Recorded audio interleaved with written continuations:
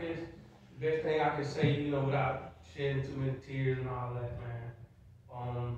Just as we call him first cuz when he brought him around. So as a first, you know, his inspiration, because you spoke on his inspiration and stuff like that. So I'm gonna touch on. He was the first one to bring me and certain people in my group to even thinking about music.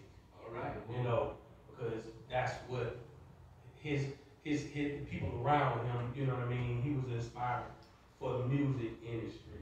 He, you know, he was the first one that made me want to wear the Marine uniform. You know what I mean? He was probably one of the first ones that, you know, as young men, we started discovering girls and this, that, and the third, you know, having them first conversations. Now this might sound a little crazy, but I gotta tell this story. You know, he was the first one I was with to steal a car. Ironically, we stole his mama's car while she was gone out of town, and we got caught. Because I said, let's go back, and he just did not listen. And he was the first one to get beat. I mean, so, you know, just as an inspiration, you know, Mike touched a lot of people, you know what I mean, in different ways. You know, we all have our own individual personalities and stuff like that.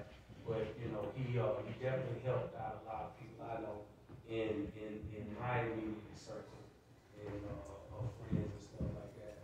And it was just he always kept a positive attitude, you know, when it comes to certain things. But I just you know, I just felt the need to speak a little inspiration on that.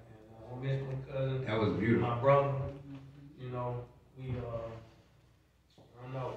It just I really don't have much to say this time. This one hit me hard. Let's give him a hand. Beautiful. I'll start off by saying, the family don't know me. Ma'am know me. I'm not good with words. I met Mike standing up in front of my door. His mom took a spill off the front porch. I was the first on the scene.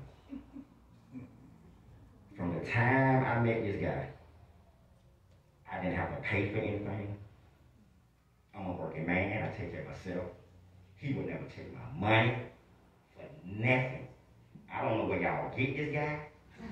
Y'all need to go get some more of these guys. All right. This was a good guy. All right. I'm 50, he just 1 year older than me. I've never met nobody like this. Honestly. I'm not just saying this because he's in the box. I've never met anybody that know you work and got money and want to accept your money. That's him in the box. All right. We never have another like that. God bless. Amen.